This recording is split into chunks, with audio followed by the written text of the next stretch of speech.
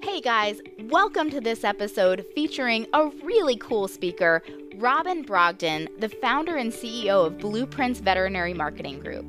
So, we sat down to discuss managing difficult conversations from the standpoint of a CSR, and we certainly did cover some of the more difficult topics that may come up for CSRs, but truthfully, we dug into so much more than that, both from the point of view of a CSR, but also from the point of view of the clinical team working in the treatment area and an ownership and management perspective. So yeah, there was just a lot to unpack here. And to be honest, we had some pre-planned talking points, but really we kind of immediately veered off of any pre-planned points and just had a great conversation about so many different parts of the non-clinical side of working in a veterinary hospital. We covered topics like communication, evaluations, consistency, core values, so many things that really were not on my radar when we started this conversation. And I think Robin did such a wonderful job of illustrating the importance of some of these concepts that I sort of had a hard time wrapping my head around before this conversation.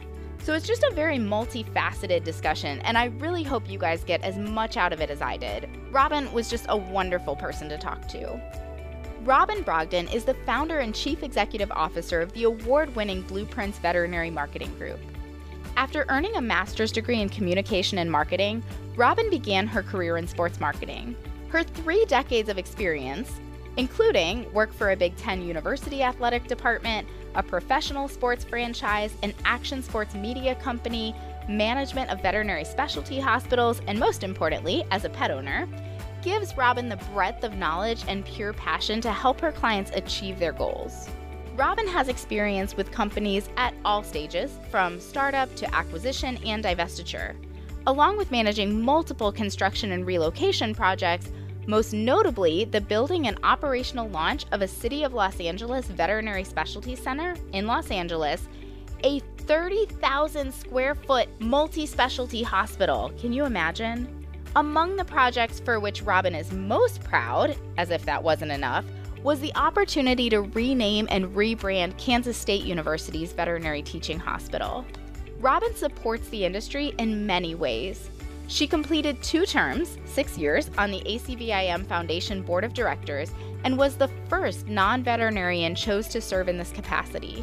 Upon conclusion of her service, Robin was honored with the ACVIM Distinguished Service Award, again, the first non-veterinarian to receive such a distinction. In addition, she's a sought-after speaker at veterinary conferences and a published author of numerous articles, book chapters, and the popular 101 Veterinary Marketing Questions answered through AHA Press. Since its inception, Robin has been an instructor in the UC Davis Fundamentals of Business Certificate program and more recently has become a regular lecturer at Western University College of Veterinary Medicine. In 2012, Robin launched and was appointed the inaugural president of the Collaborative Care Coalition, formerly vetsoap.org, a nonprofit initiative with a mission to demonstrate the benefits of collaborative care between primary care veterinarians and specialists. She's currently the president of VetPartners. All right, let's go ahead and get into our episode.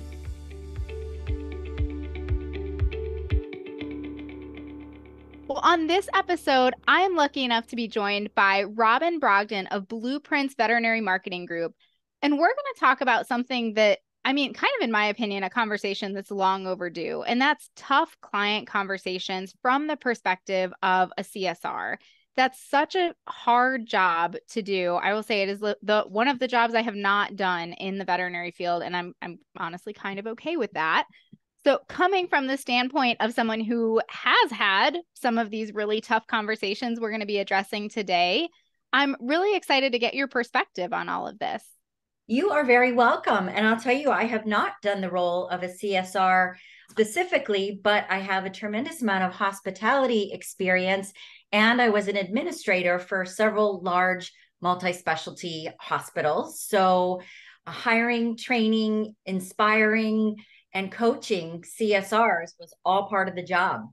So kind of as I alluded to initially, I think the job of a CSR is really difficult. And, I just feel for some of our employees that are up front, kind of on the front lines there. A lot of times they're the first interaction, the first impression that an owner has with the clinical team who's making a lot of decisions for their pet. So how do you view the role, the responsibility of this kind of frontline position?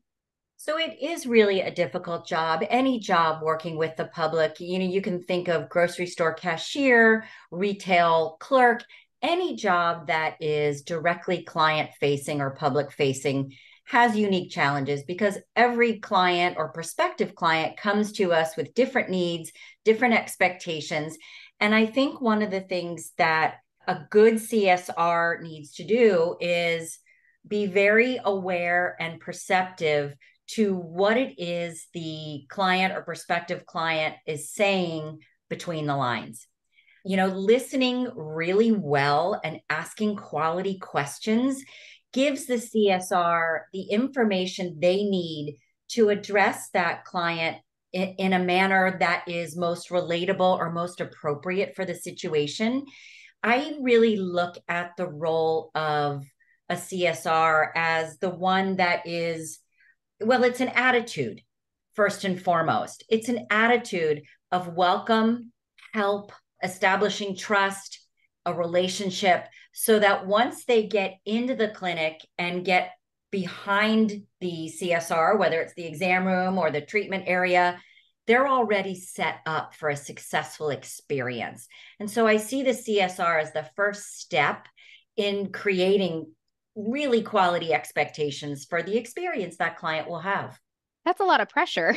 Well, it is. And I have in my notes here that the role of the CSR is not just for the CSR.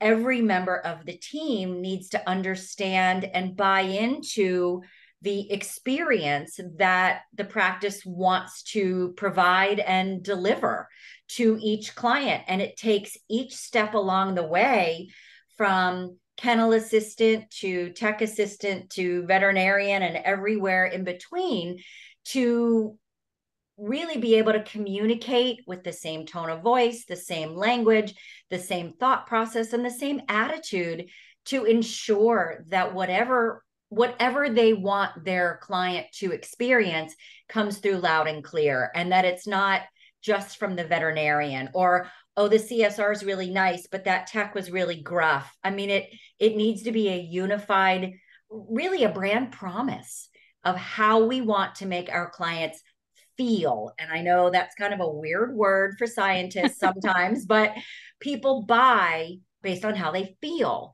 And so if we think about it, yes, the CSR role may be more front and center, but everybody plays a role in making that pet owner feel welcome, feel unafraid, or to ask questions, and has good eye contact, uses names properly, and is all working together to establish the trust needed to gain compliance, which is all about providing optimal care for that patient.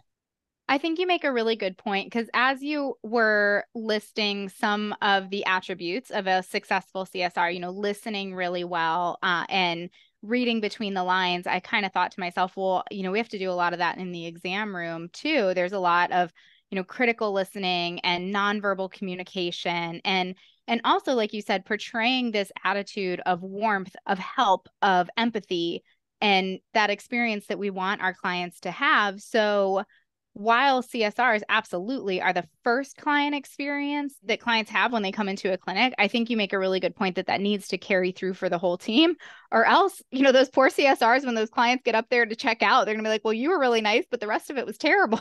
Exactly. I also think about it, and something I've included in a few lectures on client service and the client experience is, when we go to sell our house, we make everything perfect, and we have fresh flowers on the table, and we, sometimes we even stage the house. I think every practice ought to look at, 7 a.m. or 8 a.m. when they open the door as open house day. I mean, let's put our best foot forward every day, because isn't that what our clients deserve? And I think based on the warm welcome and the, even if we're busy, an acknowledgement they're there, a smile, a wave, really just sets the tone to welcome them, which of course supports the cost of care. If the experience is really solid and beyond expectations, there is less resistance or friction around price because the value has been felt.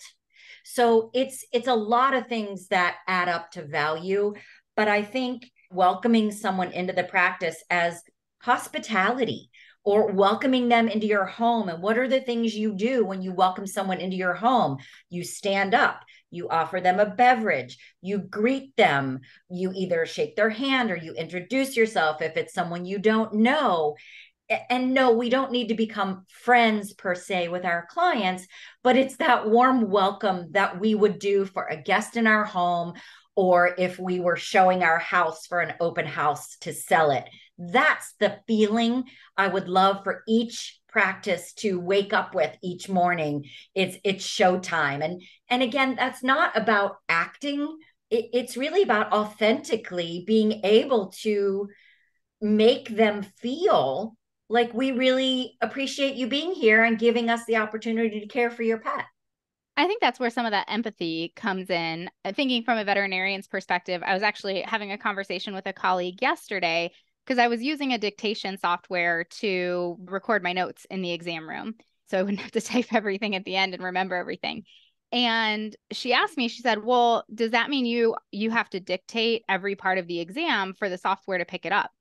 And I said, well, yeah, but I kind of do that anyway, because the last thing I want is for, to do the exam. The client just knows I touched their dog. Like I looked at some stuff and tell them, hey, your dog's fine. And have them look at me and go, well, what am I paying you for? I could have told you the dog was fine. Why do I have to have an exam?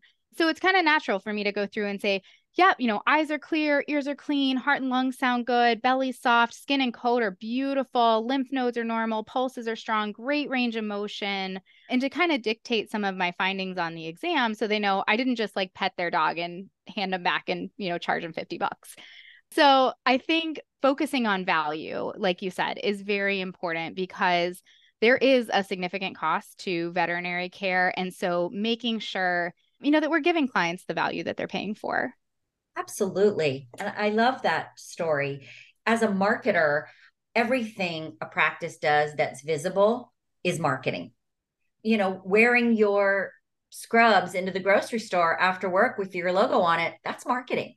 Talking to a client, that's marketing because it's all about that experience. And you'll hear that repeated over and over during our conversation. But sometimes you have to be careful where you wear your brand. If you're at happy hour getting a little bit sloppy and you've got your fleece on with your logo, that's marketing too. But I think it's important for practices too to understand that not just training and investing in a common consistent brand theme and brand message and training the team in that regard is your least expensive way to retain staff and market your practice.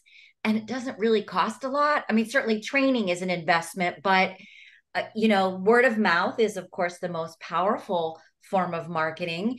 And if the staff are happy and feel as though the practice walks the talk and that they're making a difference in the pets and the pet families' lives every day, they're happier. They will stick through some of the tough times and they will be more productive. Engaged team members are more productive and they definitely have greater longevity, something our profession is desperately in need of.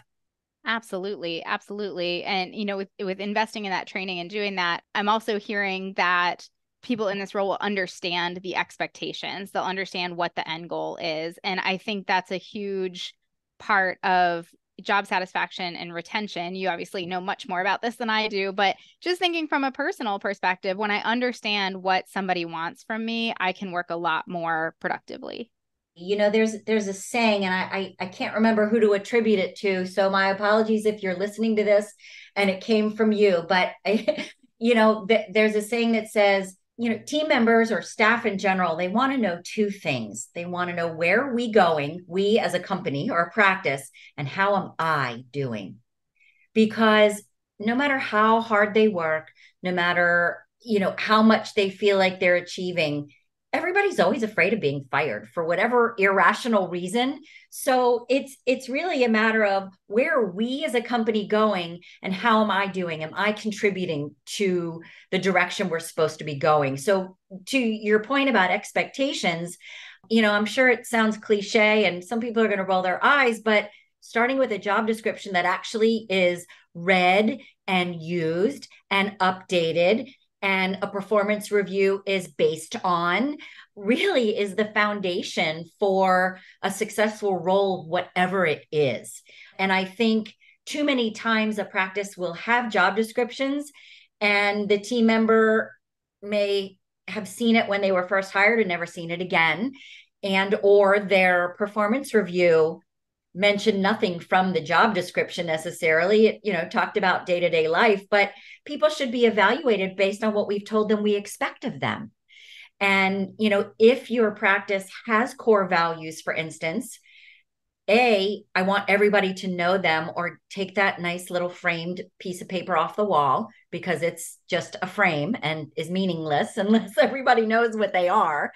But we also want to encourage and train to core values and also do performance evaluations based on how well they exude and live out and implement the core values on a day-to-day basis, or once again they're meaningless.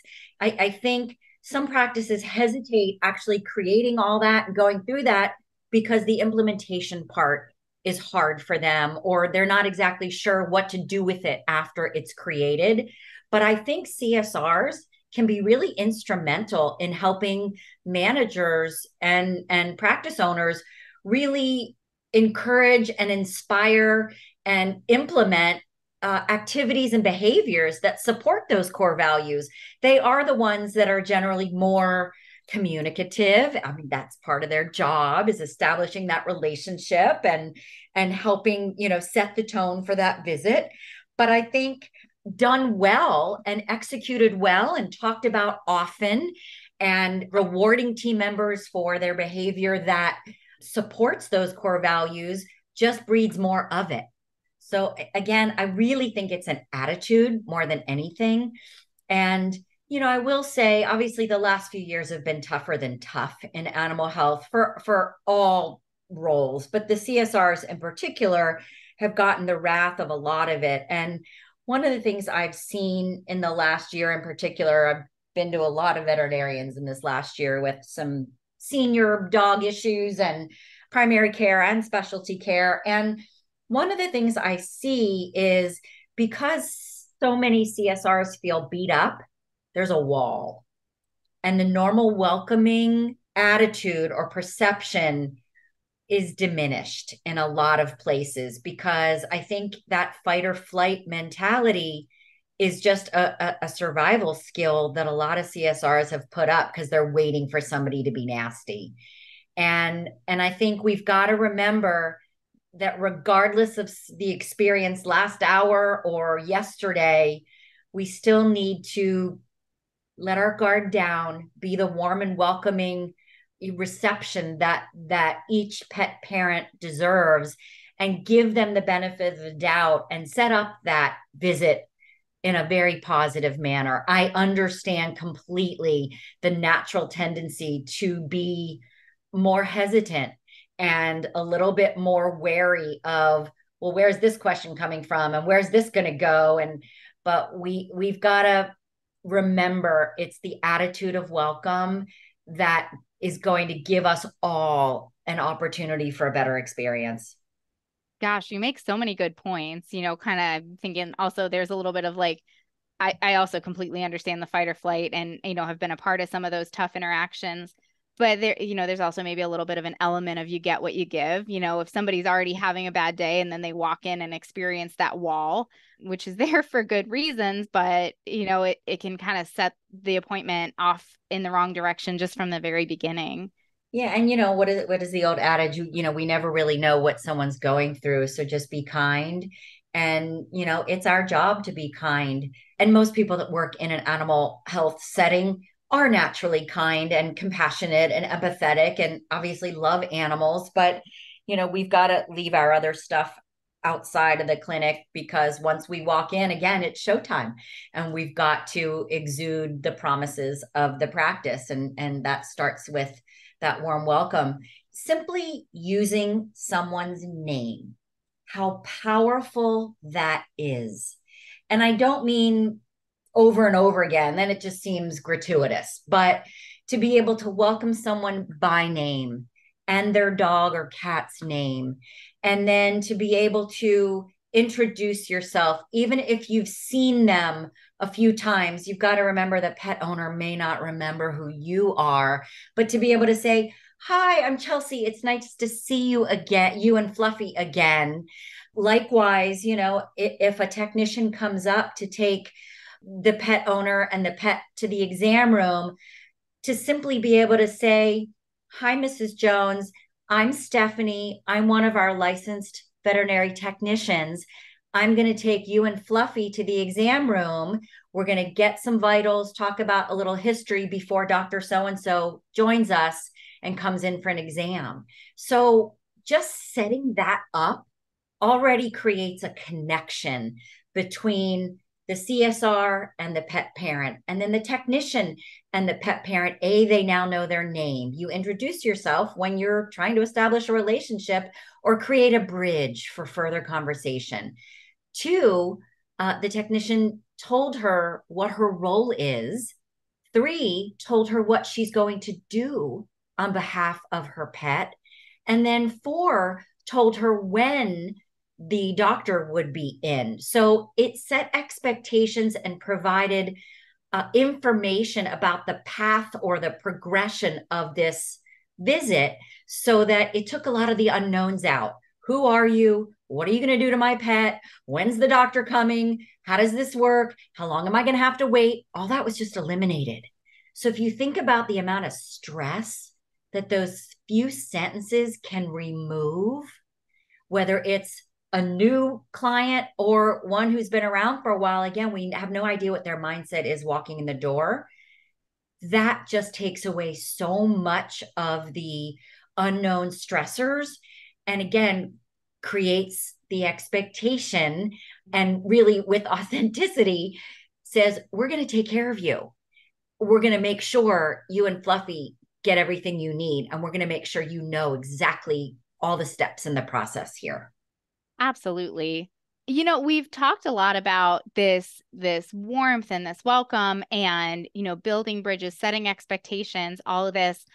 I will say, I think one of the more challenging situations that I run into when it comes to communication with clients is when I go in with that attitude of warmth and empathy and welcome and everything's all good, and they do not reciprocate. And maybe, I don't know if I'm talking to somebody who's had a bad day, who doesn't like me, or maybe that's just how they communicate. And I've gotten better over the years of matching communication styles and trying to, give people the type of communication that they need and they're asking for. But that's still a real challenge for me. How would you recommend that someone in a CSR role handle it if, say, a client came in and, the CSR did everything we're talking about here today, and they kind of just were getting one-word answers back and not getting, it wasn't being reciprocated. All their goals were not being reached at this point? That's a great question. And it's a question I love, because I think the best communicators in any profession are able to read the room, and they're able to be a little bit of a chameleon. People have different communication styles. And I think it's really important, if you're naturally super enthusiastic and you come across a client who is much more reserved, introverted, maybe is a little bit uncomfortable with eye contact, to tone your enthusiasm just in terms of volume. It doesn't mean you have to be any less enthusiastic about caring for that pet, but trying to take on a little bit more of a mirror of how they're communicating, and really pay attention to their body language, maybe speak a little slower, a little softer. I really think of it as reading the room. And a perfect, for instance, is several years ago needed to make the difficult decision to put one of my pets to sleep. And I I wanted to do it at home. And I remember calling to make an appointment with the company that was going to do it. And my goodness, the person on the other end of the phone was so incredibly empathetic, almost to the point of baby talk.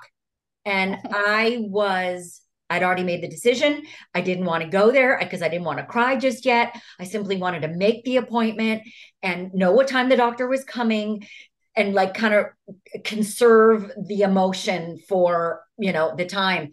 And she didn't read the room very well because she continued to go on and on and on about, and I'm so sorry. That's great. And I love that. But I wasn't responding as such.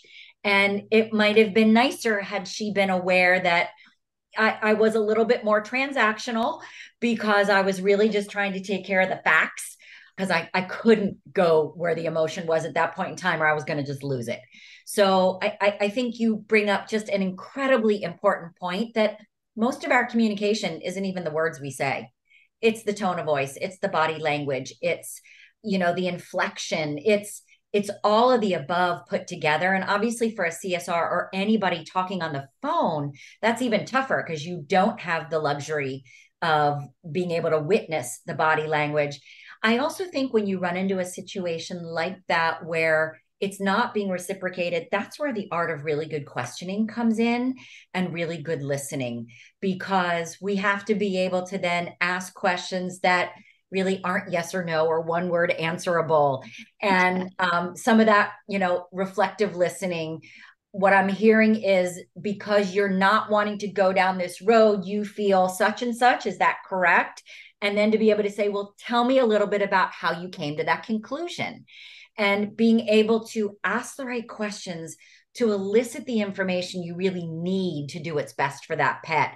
And I think it's also okay if you know that client and they've been a client for a while to be able to say, is this difficult for you? Mm-hmm. Or be able to say, I know this is difficult. I've been here and I want you to know we have a lot of resources to support you through this, and be able to acknowledge that they're having an emotion. It may or may not be about their pet, but I think simply acknowledging, certainly for those that you've had experience with, lets them know they're not the 3 o'clock appointment. They're actually, Robin with her dog Dewey. Absolutely. That you are an individual, not just, we're not just ticking off a checkbox on the appointment schedule. Exactly. Can you give us an example, perhaps, of some of the difficult conversations that a CSR might encounter where they would really need to keep some of the techniques and considerations that we've talked about thus far in mind? Sure. One comes to mind where a pet owner calls and is price shopping for a particular service. Dental care is one that immediately comes to mind. It's a very shoppable item. And I think that, CSR having a warm and welcoming attitude is just the first step, but being able to, again, ask the right questions to determine what's important to them and being able to explain the service they get for the fee is where the value comes in. Because, there are a lot of times you'll give a client a price and they'll say, oh my God, that's ridiculous. Or it's so much less expensive at such and such a practice. Dealing with financial conversations like that, where you really do want to help that pet, you don't want them to go down the road. You want them to understand that the service you provide is worthy of that fee for the CSR to be able to be trained well enough and comfortable to be able to say, well, let me tell you how we approach it and what Fluffy would experience during a dental procedure, and to be able to walk through all those things about this, the pre-anesthetic blood work and the monitoring by a licensed technician and being called if there are any extractions and that someone's with them during recovery. And they can then kind of follow it up. What is this the sort of safety protocol you are interested in having for Fluffy? Well, it would be difficult for someone to say no to that. I think if you can explain really what goes into that fee and what is important to you in caring for that pet, and attach that to what's important to that pet owner for that pet. If you go through the safety and the comfort and the ultimate health benefits of that procedure, you can find common ground and be on the same page. And in many cases, convert that client. You're not going to convert everybody. Somebody else may go down the street for that non-anesthetic dental, which is smoke and mirrors, and that's okay. But, for someone who wants the level of care, comfort, safety, and clinical expertise, hopefully that conversation will be convertible. Absolutely. That makes sense. And I think one of the things that comes into my mind when we're talking about money conversations, which absolutely can be difficult, and I think a point that you made was not apologizing for that, not, oh, I know, I'm sorry. Like, no, it is expensive and you're getting a lot of value for what you're paying for, and relaying that in a really, informative but empathetic way. I know for me, especially when I'm working in the clinic and I start to think about, I'm about to give somebody a price or something like that, and I know it's going to be a hit for them. When my brain starts to go down the, like, do I discount it? I feel bad. Like, my mind just goes to the staff members, and I'm like, if I discount this, that's who the money is coming from. It's coming out of their paychecks. It's coming out of, other services that we can provide and inventory that we can keep on the shelf, and staff paychecks and benefits and everything like that. And that's not fair for me to take money out of somebody else's pocket to discount this service right now, because this service is priced this way for a reason, and there's a lot of value behind that. Oh, you make such a great point. And I kind of, to piggyback on that, I think it's really important that every member of the team be trained in what goes into those types of procedures and the costs involved. Because let's face it, the average employee in an animal hospital can't even afford the services that we are providing to our clients. And that would be really tough for a CSR or technician to be able to present a treatment plan with costs for something that they couldn't afford. Right. Or they might not opt for. So I think there's kind of two parts to that. One is they need to understand the costs in a granular level, whether it's open book management or some other training around certain procedures, so that they are comfortable and understand why the practice charges what it charges. That, that $800 dental cleaning, the practice might have made 10%, so that they understand Right. $80, is going towards reinvestment in the practice. Right. The other thing is making sure that the practice discusses, and regardless of whose job it is, in most cases it is the CSR, but all the different payment options available, and even encourage those conversations at the very beginning before they receive an estimate. Because a lot of times that once they see that estimate, like, their wall goes up, because then they're frozen, and sometimes they're embarrassed if it's too much, or they get angry. Or so I think if the CSR opens the door to the opportunity for a lot of different financial resources and tools available before the exam or before that estimate is delivered, it can make that conversation a lot easier, knowing there are options for them, as opposed to just looking at that estimate going, oh, there's no way. Absolutely. Absolutely. Well, Robin, I could sit here and chat with you just all afternoon, and this would be a 4-hour podcast, because you have such great insight and so many wonderful things to say. In the interest of time, can you share with us a couple of other examples of difficult conversations that our CSRs might encounter? So, over the last couple of years in particular, as we all know, practices have gotten busier and busier for a variety of reasons. And clients that have been with your practice for a while can get upset if your schedule is full. Particularly if they're accustomed to being able to be seen, within a matter of days. And if you are booked out a week or two, or, the preferred doctor is booked out a week or two or three, I have seen many a practice deal with clients that get very upset by that.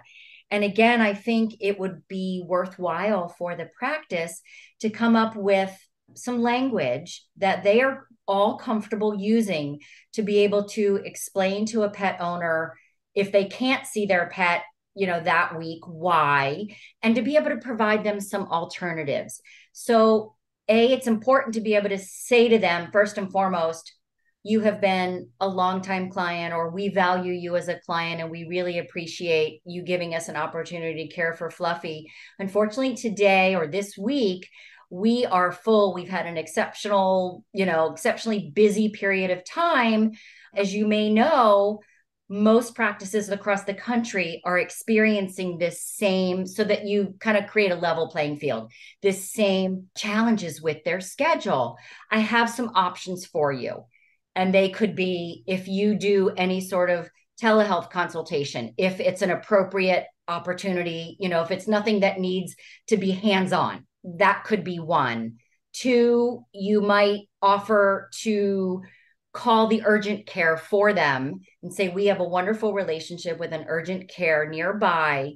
I'd be happy to transfer, some information over to them, or call them personally to make sure they are aware that Fluffy's going to be heading over there, and at least give them that option and make that personal connection. If it's something a little more serious and you feel as though a referral to a specialty hospital might be more in line, again, being able to say, I have a relationship with A, B, and C doctor or hospital, and I'd really like for Fluffy to see so-and-so. Since I'm not able to see them, I will make sure they get all of Fluffy. Again, that connection to that collaborative care, I think, is really important. And being able to, again, ask the right questions to be able to triage, does that pet need to be seen today, tomorrow, or next week? Because the pet parent may feel differently about the urgency. That's normal. So, you fit them in where you can, when you can. And if you can't, to be able to provide them some alternatives. That is not the time you want them shopping for a new vet, because that's where practices are getting lots of calls and lots of appointments with new clients, and then lots of no-shows because they're finding they can't get into their vet. They call a bunch of others, they make some appointments, whoever can see them first, and then they don't call anybody back to cancel. So, there's been a lot of no-show issues lately, which has been frustrating for practices that are really trying hard to accommodate their clients. And they ended up with 3 no-shows today, and they could have accommodated 3 more clients. So, again, I think the alternatives and acknowledging their desire to get Fluffy in to see help is good, which leads me to another example, because, you always want your practice to be the first resource a pet owner goes to if they feel their pet needs help. Now, we all know most pet owners today are also going on Google and searching symptoms or searching something. And sometimes they even come into the vet with a pre-diagnosis, or they think their pet has this because of something they read, and they've got a preconceived notion.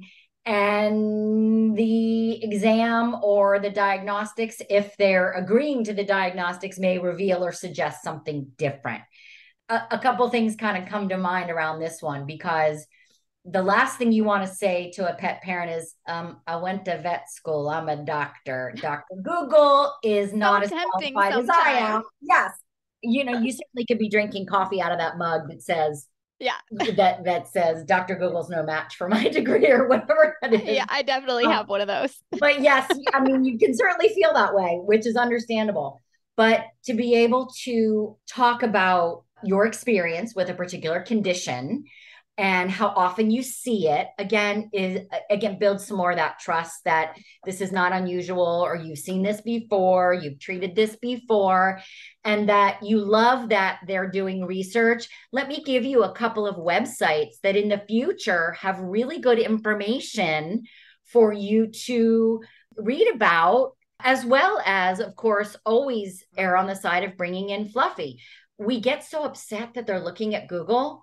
So let's give them the resources that we find to be credible as another option besides our own website. Maybe we give them AHA, maybe we give them AVMA, whatever their condition is. Maybe we even give them ACVIM, where we've got lots of internal medicine, kidney, gallbladder, all kinds of IBD, other things that are fairly common in pets, that we give them credible resources that we know provides accurate information, and letting, instead of Susie's pet sitter's cousin's, dog walker website that, said, shave your pet every summer. And, then you're going, oh my gosh, double coated pet shouldn't be shaved. Yeah. And all that kind of good stuff. So, I think the Dr. Google expectations can be tough.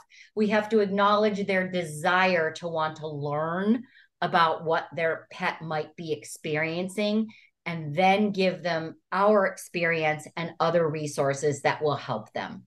I couldn't agree more. A lot of times if I have a client who comes in and they have, gone to Dr. Google, most of the time, like they have some inkling, they're not totally wrong in their research. It might be a little bit off.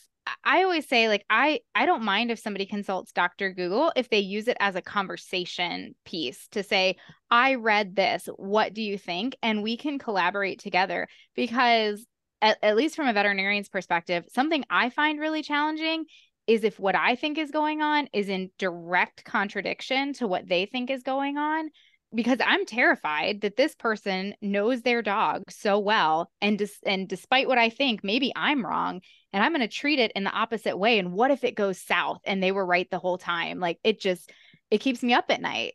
Well, hopefully that client lets you do the diagnostics you would want to do to get you to the right answer. Because you're right.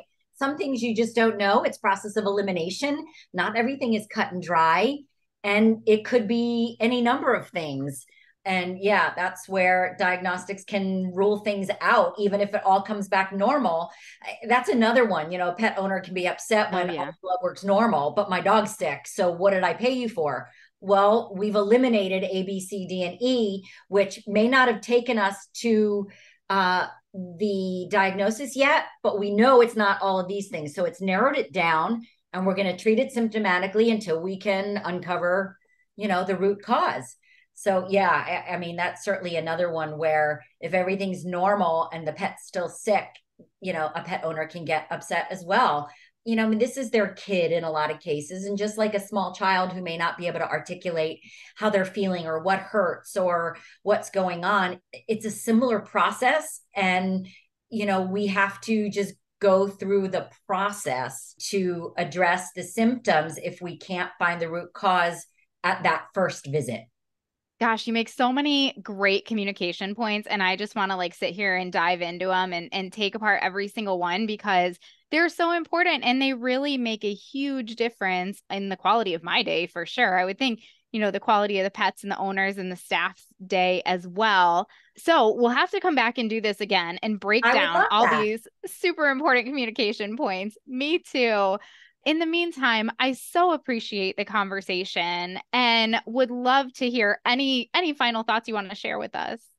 Well, thank you so much. This has been great fun. As you can tell, client service and this whole experience is a big part of what we do as a marketing agency. And you might think, marketing, client service, how does that even connect? But if a practice or any business is going to build a successful brand, all of this plays into it. And how that brand is brought to life is really handled by the staff. So yes, it's websites, and yes, it's brochures, and yes, it's a trade show booth, and all those things. Those are the tangible parts of marketing. But I think if we look a little more holistically at our practices as this ecosystem, if you will, of all these parts having to work well together in unison consistently, we create so much greater opportunities to succeed on all fronts, on happy clients, on profitable business, and on happy team members. What we're talking about today really is marketing, because it's how you present yourself personally and how you present your practice. So this is an area that I really love talking about, and I particularly love to combat those that say, oh, but most of us are introverts, so we don't want, well, introverts still talk to people. We're in a people business to care for animals. So we still have to, if we want to be really good at it, we still have to focus on learning some of these communication skills and, body language and ways to say things that will be received as intended more often than not, so that we can earn that trust to have the opportunity to treat those patients. So it really all goes hand in hand. And, at my ripe age, I've learned a lot of this the hard way. So if I can save somebody some of my mistakes, which have been many and I continue to make, but I like to think I'm more aware today and make corrections faster than I might have in my younger years. I think the intention is really meaningful. And if someone knows you come at a conversation with wanting everybody to feel heard and satisfied, I think that goes a long way. Gosh, you make so many good points and such a good perspective on, why it's important to think about all these different aspects of practice. This has been just such a fun conversation, Robin. Thank you again. Oh, Dr. Cassi, my pleasure. Robin, that was so much fun. I really hope we get to do it again sometime. Such an insightful conversation. Thank you so much for joining me. And of course, thank you to everyone out there for joining us. For more episodes like this, click on the Education tab on the VetFolio website. As always, we'd love to hear your input on this talk, as well as ideas for topics you'd like to hear from us in the future. Feel free to reach out to me at dvm@vetfolio.com. You can also visit my Facebook page at Dr. Cassi DVM, and you can find me on LinkedIn. And remember, if one animal is better off because of you today, it's a great day.